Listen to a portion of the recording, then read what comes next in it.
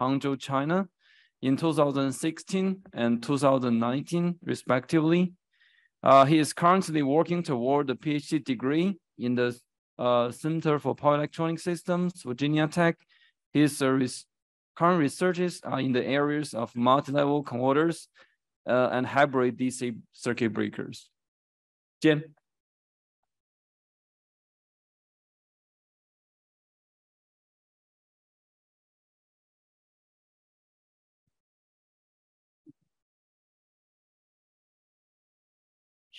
Okay. Hello, everyone. My name is Jian Liu. Today, my presentation topic is a flying capacitor hybrid module multi-level converter with reduced number of submodules and power losses. And the outlines introduction and followed by the basic operation principles of the flying capacitor hybrid module multi-level converter, and then the performance comparison between the traditional modular multi-level converter and the FC-HMMC and the experimental results. Finally, is the summary and conclusion. So nowadays, the two-level converter is one of the most popular approach in the low voltage applications. And because it's very simple and straightforward, and if we want to go to the higher voltage level using the low voltage device, then we can use the multi-level converter such as a three-level converter, MPC, and flying capacitor. If we want to go to even higher voltage, medium voltage, we can use the CHB cascaded full bridge converter and the AMPC converter.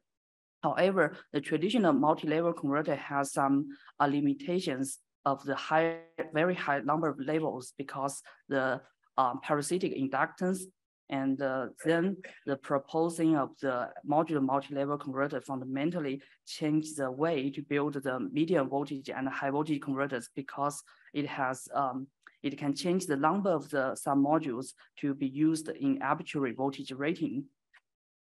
And the basic MMC working principles could be shown here.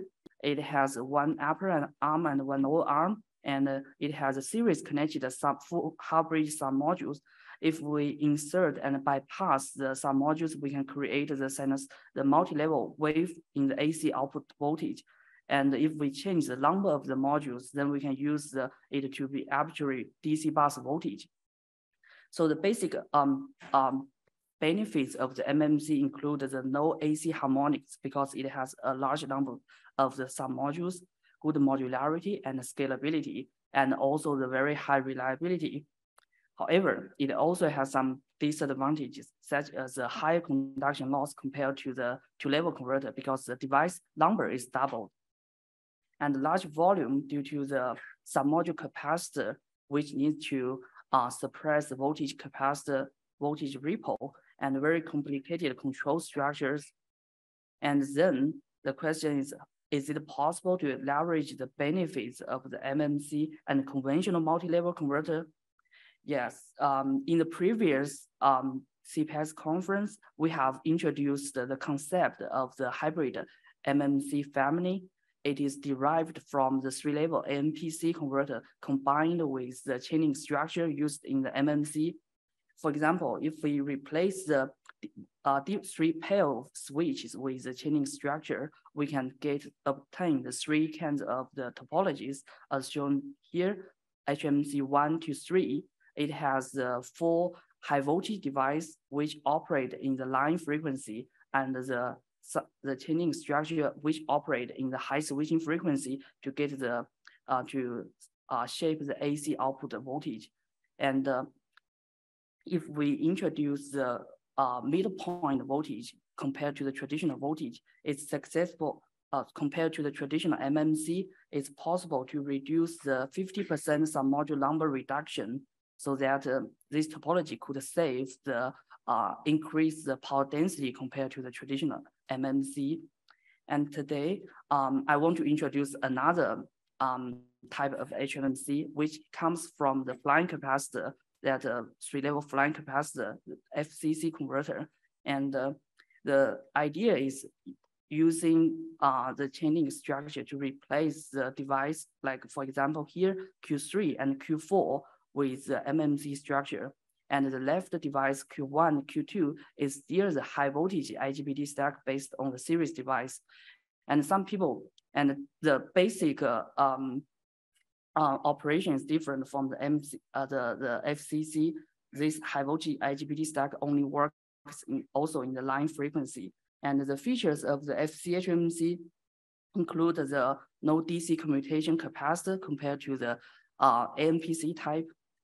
And it does no DC and AC coupling, which means there is no modulation index requirement. And it has a line frequency operation of the high voltage IGBT stack. Besides, it has the natural ZVS and ZCS of the high voltage stack. So it greatly reduce the challenge of the series device because people doesn't worry, has a concern of the voltage sharing of this high voltage IGBT stack. And also it can achieve the 50% number submodule reduction compared to the traditional MMC.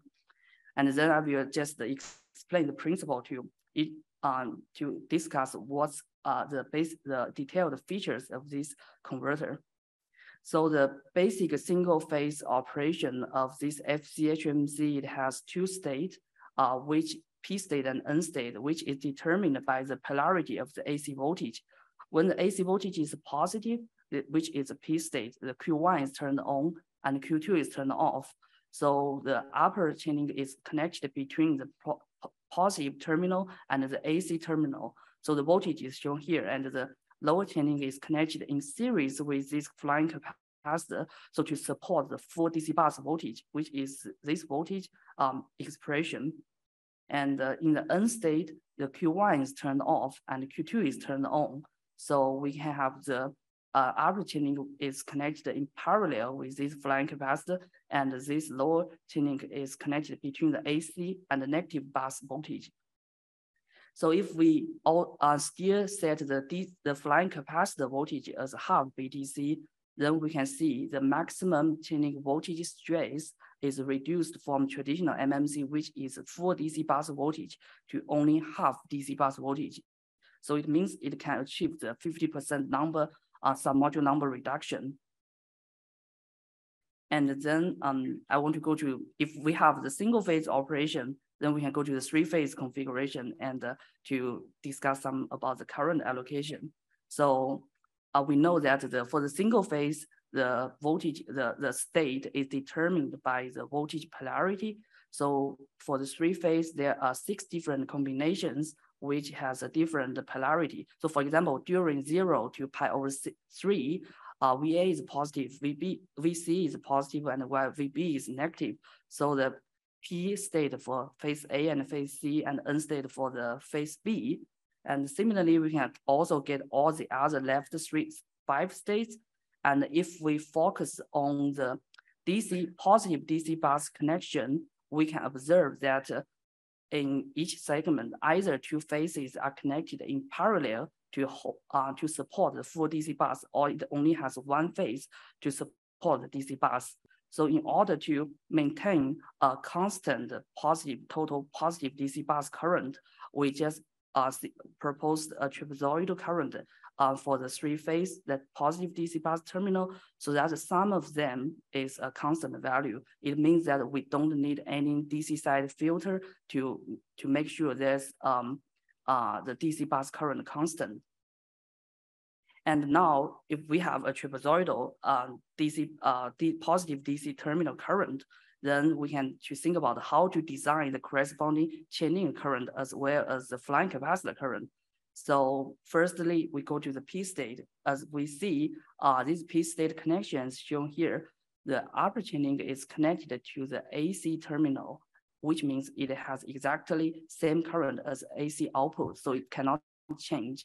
And the flying capacitor is connected in series with the lower arm, lower chaining, so the current is the difference between this trapezoidal current and also the AC output current. So the current looks like this way. It's a little bit weird, but yeah, that's the difference. And considering the symmetrical current configuration to make sure that the flying capacitor is balanced over 1 cycle, so we can easily design an opposite shape, and then according to this KCL relationship, we can also derive the current pattern for the upper and lower arm, the lower chainings for over one cycle. So this is the whole current pattern of the single phase FC-HMMC over one cycle. And for phase B and phase C, it has exact the same shape, just with 120-degree phase shift. As I mentioned, the one important aspect of this topology is it has a soft switching of the high voltage IGBT stack. So here is P state, which is Q1 is turned on and Q2 is turned off. Because Q1 is turned on, the current equals to exactly the DC bus current. And we have the designed trapezoidal current, which start from 0 and end 0 at pi. So it means that this device has a ZCS. And for the lower device Q2, it has the voltage across this device is exactly the AC voltage. So when it's turned off, the voltage starts from 0. So when we use the series device for this high voltage IGBT stack, you don't need to worry about the high DVDT when it turns off. And then the voltage sharing challenge will be much easier compared to the two-level converter. And the end state, the voltage of the upper Q1 is also the AC voltage, and Q2 is also trapezoidal current. So if the modulation index and the power factor changes, the shape of the current does not change, and only the amplitude of this IDC changes when the modulation and the power factor changes. So it still keeps this ZCS this feature, and also the AC voltage, only the amplitude changes. So it means that it has this topology has a natural ZVS and ZCS, the soft switching at any power factor, and lower switching loss, and the lower DVDT. So it has easier series connection. And if we further modify this trapezoidal current to make sure there's some turn off tricks, it's also possible to apply the thyristor to replace the IGBT, so that we can further reduce the conduction loss and also the construction cost. Okay, so here is a basic high-level single-phase FC-HMMC control strategy. The control target includes the AC output control, which comes from like the PQ control to give the output of the AC current set reference. And for the balancing, like the chaining energy balancing as well as the flying capacitor energy balancing, it gives the output of this trapezoidal current, this amplitude. And then we can synthesize them to get the corresponding chaining current reference, which goes to the current regulator. And combined with this voltage feed-forward calculation, we can get the chaining voltage reference, and then go to the multi-level modulation and some submodule level balancing. We can get the PWM signal of each submodule. So here is a basic comparison between the traditional MMC and the FC-HMMC. And here I just use the specific case using the third order harmonic voltage injection. And you can see this traditional MMC has a full DC bus voltage, and the FC-HMMC has half VDC. And this is the current for the MMC and the FC-HMMC, which has a similar RMS value. And here is we integral the instantaneous power using this equation, because the energy ripple directly determines the capacitor energy storage requirement. Compared to the MMC, this peak value energy ripple could be reduced to only 42%. And here is the summary of the comparison at the unity power factor. The total voltage device rating could reduce from 1 per unit to only 0.75 per unit. And we have saved around 50% number of submodules, around 40% energy storage saved, and around 20% of power losses. So here is some higher level to modification from the traditional MMC to the FC-HMMC. We just use example of the MMC has only 2 half-bridge submodules per arm, And each one has 2 half VDC rated devices and half VDC rated capacitor. If we want to change your FC-HMMC, we can firstly remove the 2 submodules, and this one could be totally removed. And this one, for the upper one, we just move this device to here as a high voltage stack, and this device to here, and this submodule capacitor to here. So it's equivalent, we can save around 1/4 submodule number if we go to the system level. And some people may still have a concern about the flying capacitor. Actually, there's already some mature technology for the medium voltage capacitor, which has a compact size and the insulation capability. So for the medium voltage application, I think this FC-HMMC is still feasible to achieve the higher power density. And okay, another point I want to mention that the FC-HMMC is a bidirectional topology which uses IGBT. Actually, if we want to use a unidirectional rectifier operation, which is always from AC to the DC side, it's even possible to use the diode instead of the IGBT, because this diode is always trapezoid current. So it can even lower the cost and the volume because it does not need any gate driver unit as well as an auxiliary power supply. And it can operate at any power factor. When the power factor changes, you can see here, the upper and lower changing voltage is always look like this way. And only this amplitude of the trapezoid current, which is a diode current, changes. So it can operate at any power factor, and it's able to support the grid and compensate the reactive power because it has a non-unity power factor operation. So the basic some typical application that it can be used as a front-end converter of the mod drive application, or it can be used in the centralized active front-end converter in the EV charging station with a step-down operation, which can eliminate the low-frequency transformer in the existing charging stations. So here is experimental verification of this topology. And here we use 2 submodules per arm, and each submodule is 1 kV full bridge submodule. And we use the 4.5 kV IGBT to represent the high voltage IGBT stack. And we use a DSP plus FPGA based controller and the current loop power supply to support the auxiliary power for the whole system. And here is the test results for the single phase FC-HMMC, and the DC bus voltage is 1.6 kV and the modulation index 0.9. So from top to bottom is the upper and lower changing current and AC current.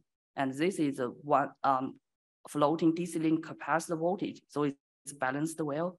And this is showing the Q1, the device voltage and the current. So the current is trapezoidal, it has a ZCS, and the voltage is sinusoidal, and it also has a ZVS.